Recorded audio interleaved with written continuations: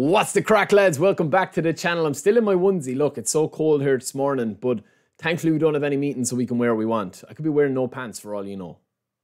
Spicy. But anyway, let's get cracking with the player of the week, lads, right? We'll keep this short and sweet as we like to do. And to be honest with you, we're just going to kind of give a gloss over some of the cards because, to be honest, a lot of these cards now, right, and we've called it. Let me just hide my face, actually, it was a bad idea. Let me just hide my face a second, not to cover up some of these, right? A lot of these cards, as people in the comments will say, and they've said last week and they said the week before, a lot of these cards are not changing your squad, really. I mean, these are just kind of highlight cards that are just to put out a little bit of card content or card tent, as I like to call it sometimes. I mean, these cards are fairly okay, but they're not going to be, they're starter cards essentially. Now, if you do want to collect cards and you do want to get your free spins and all that, I do definitely recommend actually getting your free spin and opening it. But for all intents and purposes, lads, unless you're going for a specific spin, I mean, this guy, even though he's got 89 reflexes and 88 goalkeeper awareness, there's so many good goalkeepers that you can get for GP instead of wasting coins, right? Similar with Darmian, right? Yeah, he's a solid right back, okay? But as I've said for weeks and months now, these cards are aimed at newcomers every week. That somebody can download the game, okay? And that they can spin and get a free spin and have an instant player. And within 2 to 3 weeks or 4 weeks, they can have a monstrous team by doing the events and by getting the free rewards, or else by getting the free spins with the events, right? So if you've been playing the game for a long time, these cards are only ever going to excite you if there's 1 or 2 cards at the end, which we'll get to, right? But fairly decent. I mean, bad player skills, but fairly decent otherwise. We also have Trezeguet as well as a whole player, 92 speed, 93 acceleration, 88 dribbling, but his balance is bad. His tight possession is bad. Apologies, lads, my throat's still a little bit sore. Super sub on him makes him a little bit more viable. And he does have a nice appearance in the game as well. He's a fairly okay player. Is he going to be able to come in off the bench? Yes, with super sub and outside curler, pinpoint crossing, one-touch pass. He also has double touch and flip-flop, but you can't train these players. If you are a newcomer, you cannot train these players or reset them. What you see is what you get, right? We also have LUKAKU. So sometimes Lukaku wouldn't hit the barn door, and sometimes he's a beast in the game. He's got 90 finishing, 75 acceleration, but the big killer on this card is the same that we're going to see with Darwin Núñez. It is his balance and tight possession, or lack thereof, right? So these two cards that you're going to see are very similar in how they play. Strong, physical, very aggressive, really good finishing, shooting, stats, but stats only tell half the picture with a lot of these cards, right? Now, he does have fighting spirit, heading, track back, aerial superiority. He also has one-touch pass and first-time shot, which is pretty decent for this card. And if you are looking for somebody that you didn't get collar, you're looking for a big beast up front, you don't have Drogba, you don't have Adriano, any of the big boys, and you're fairly new to the game, he's not bad if you get him on your free spin. Speaking of that, we have Núñez as well. So look at his tight possession and balance, very poor. He does have track back, fighting spirit, one-touch pass, double touch, as well as long-range shooting and first-time shot. So if you are a Liverpool fan, who remembers, lads, when eFootball 22 came out? Darwin Núñez was unbelievable when you could train him up. He was a beast, right?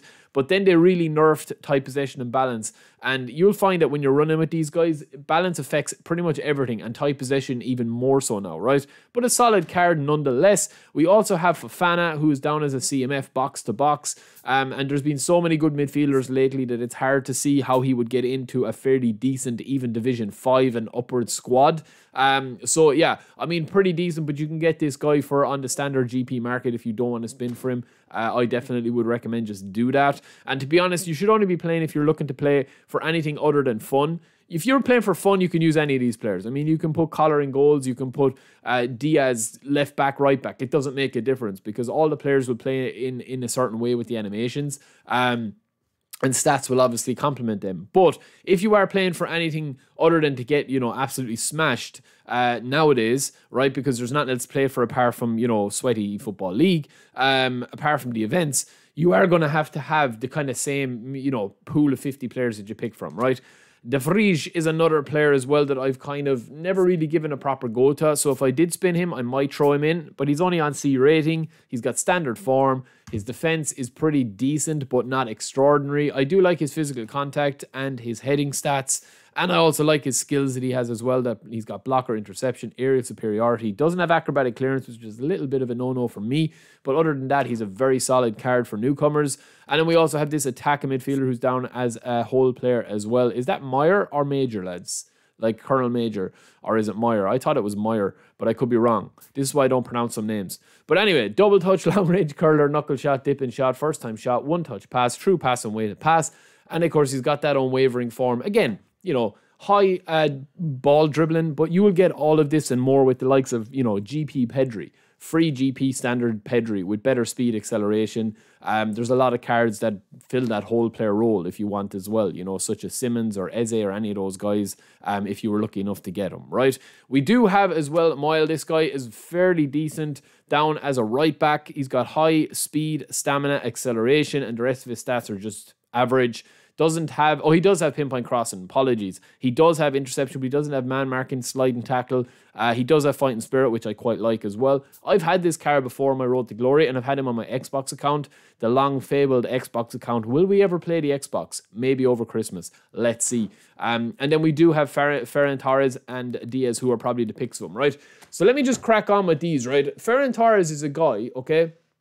And I'm going to say something. He's pretty decent as a creative playmaker, right?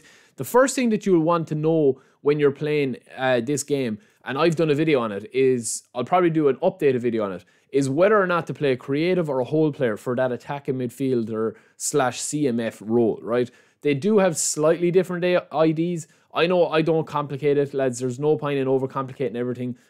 Sometimes, I mean, the player roles and the play styles, they are important to a degree, but in terms of how the player moves, a lot of the players are balanced through a series of animations, and then those stats, you know, affect those animations, right? But he's got some very, very unique player skills and stats, and also as a creative playmaker, right? So he's got double touch, he's got soul control, he's got first time shot, one touch pass, true passing, but he also has low lofted and pinpoint crossing, right? So low lofted is one of the most rare passing skills in the game, and that makes up for his lofted pass and low pass being very low for a kind of a creative playmaker, right? He's got really blistering pace, speed, and of course the dribbling, but he's also got 81 finishing. So a very unique card, even for players or meta kind of squads.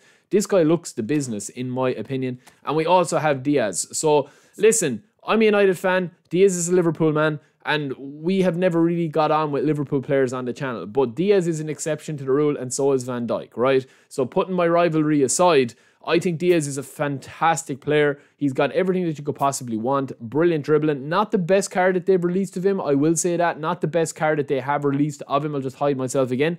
But he can play left wing, right wing, left mid as well. He's fairly decent cutting in to shoot. He's got 80 finishing. He also has some nice stamina. Speed and acceleration is off the charts. He also has jumping and kicking power, which is quite high, as well as heading. So he's a very unique card, and this is what I like to see. He's down as a whole player, not as a winger, not as a Roman flank or a prolific winger. He can play AMF, but cutting in from that left side is going to be very interesting with this card. So let me know if you guys spin or skip. That is it for the Player of the Week selection. I will be back quite later on with some more videos. Until then, don't forget to like and subscribe, and we'll talk to you in a bit. Peace.